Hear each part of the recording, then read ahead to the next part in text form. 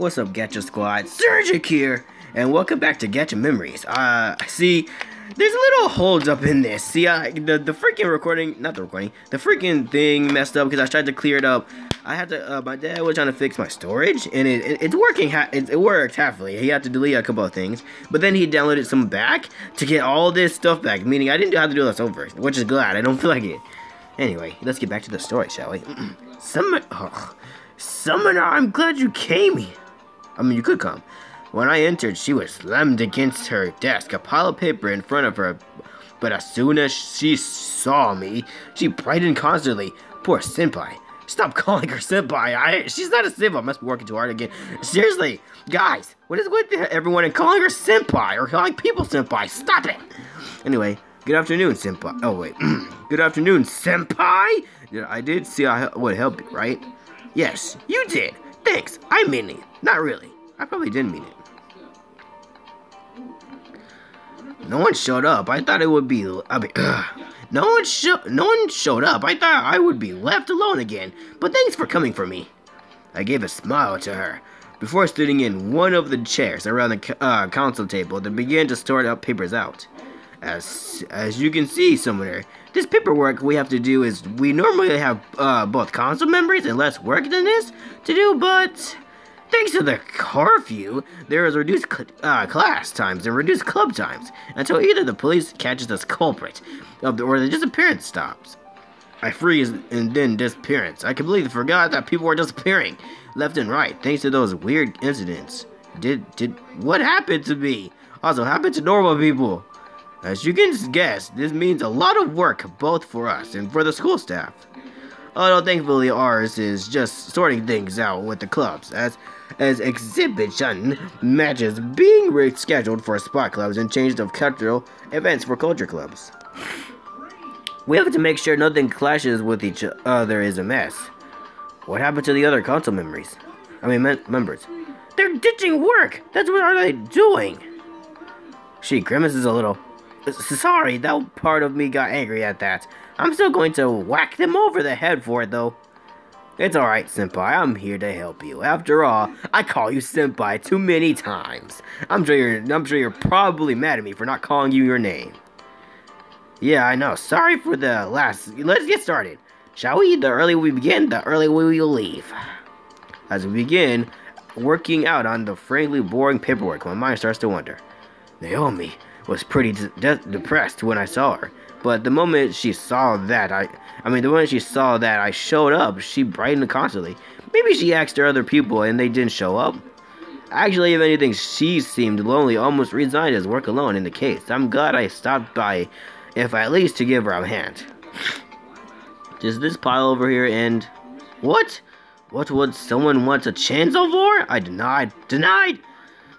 This date clashes with the other. I'll put them into the clashing folder. Looking at Naomi, I can see that she is working as delightfully as over her pile of finished paperwork, being bigger than mine. But I can also see the signs of fatigue appearing on her. I myself am starting to wear down. Well, mentally, at last paperwork is way too boring. Well, I think we did it well for today, she says hyperbole. Surprising me, I look at her and then at her desk, most of the paperwork is gone. But there's still a small pile left. Left. Most of mine is gone as well, though the amount left is still bigger than hers. Already? She nods her head at me. Yes. Contrary to popular belief, I am not a slave. Driver, I know when to stop for the day. I can tell she is joking, but how many people really believe that about her? It makes me worried.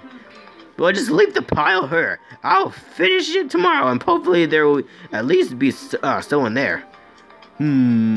Offer to help tomorrow? Leave it to her. No. I spent too much time here. Very well, then I'll leave. Oh, well then, I'll leave it to you, senpai. She smiles and nods at me, already packing her things. I get up and start doing the same. Thanks for today. Once again, I will be in uncomfortable bind if you haven't come. I shake my head and smile at her. She will probably be fine. There is not much really left in there. You're welcome, senpai. With that, both of us get ready to go on our way home. We decide to go together, chatting humbly on the way about random subjects before parting ways pointing ways about instructions.